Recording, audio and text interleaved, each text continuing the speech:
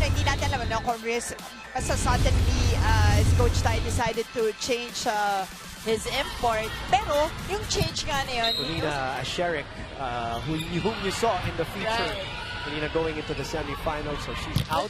Doon mo makikita yung depensa ang aasahan sa kanya ng Creamline. The presence in the net, ano? Because you have Eliza who can attack from anywhere, as you see there. Love, nag-adjust. That's a great adjustment by Ari Love. That's right. That's the service. Balmaceda goes to Pablo, readjusts. Balik kay Eliza. Palomata was there.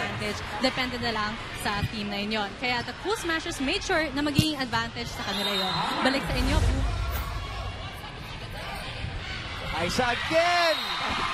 Sabi mo nga Bangko Perlas ngayon. 5-game sweep in the quarterfinals. 2 games in the last 2 games in the preliminary round. Make that a 7-game winning streak for them. Pwede ba tayo na rin gumawa? Gusto kong mapanood yung yung palo, maririnig ko. Yun ang masaklap dun eh. Wendy. Bomber! Oh! The biggest lead of the match was at 6. Morado opens up to Eliza. Nakakatuwa nga. Nakakatuwa.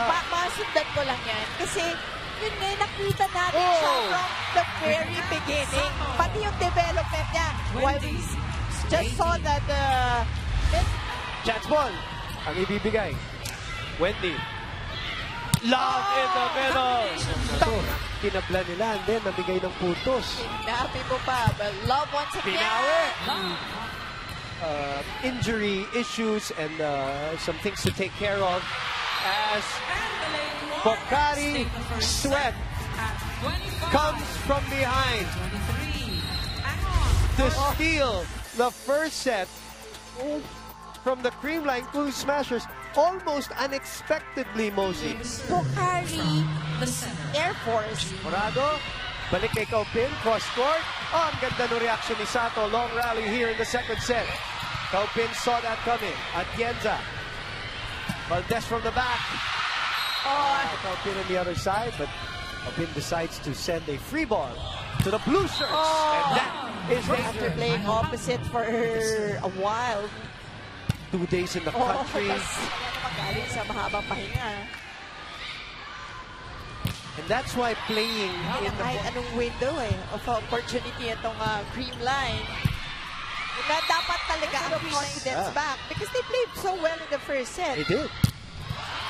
The blocking Morado. Tumandapat. Are at set point. Bomber. Still alive, but Love. After the first set win. Iba even yung kanilang aces. Eusebio putting down his foot on that ruling. So 5-3. Bomber unable at Morado. Kaupin.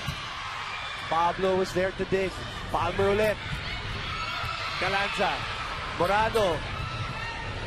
Semana will go for the 1-2. Exactly. For Pocari. Pero Yonko now inside to replace her. Calanza. That's a big doubleheader. Nagsisimula with Creamline and Pocari-AirForce. And Eliza. Kaupin receiving. Valdez attacking. Tempiatura again clearing.